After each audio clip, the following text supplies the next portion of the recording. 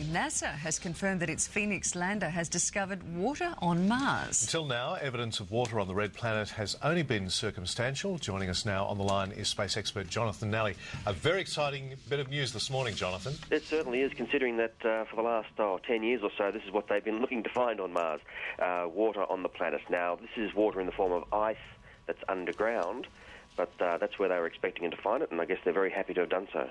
Take us through the process of just how Phoenix actually found the water, because that's a fascinating process of how it all came about. It is. Phoenix is a lander, not a rover, so it can't move around. It's stuck in the one spot, but it has this long robot arm that can dig into the ground.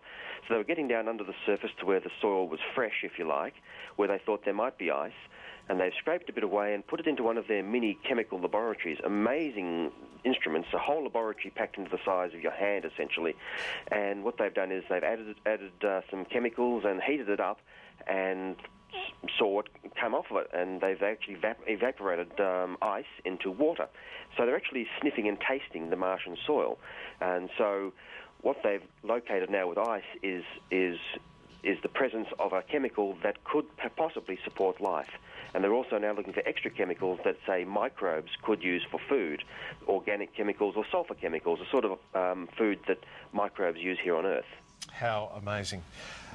What chance were they given of finding this? They were pretty certain they would find some water there in the form of ice, because orbiting spacecraft around Mars detected large amounts of hydrogen under the ground up in the northern part of the planet where Phoenix is.